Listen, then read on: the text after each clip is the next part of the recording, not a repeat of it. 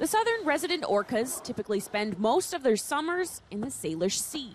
But this year, one pod has been missing. 100 days without them is really concerning, and they're telling us something is wrong and something has changed.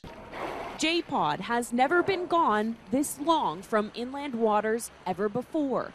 Even more concerning, they're not the only southern resident pod that's missing. Really, except for one pretty much half a day of K-pod being here on July 1st, we would be going on over 3 months of no members. Orcas are where their prey is. So if the whales aren't here, researchers are worried the salmon aren't either. The decline in their presence here in the Salish Sea is really linked to the decline of the Chinook salmon returning to the Fraser River. However, there is hope. Southern resident orcas have been spotted instead off the west coast of Vancouver Island near Port Renfrew.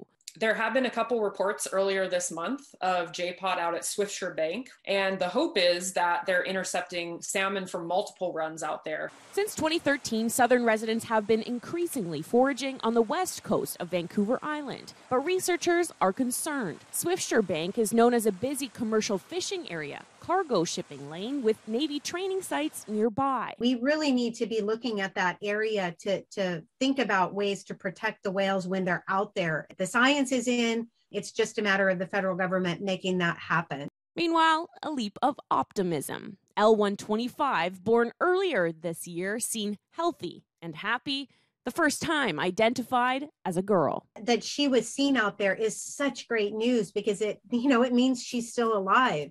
It means her family is has been able to find enough food to keep her alive. A hopeful sign southern residents are adapting. The larger concern now, salmon stocks and the wider ecosystem.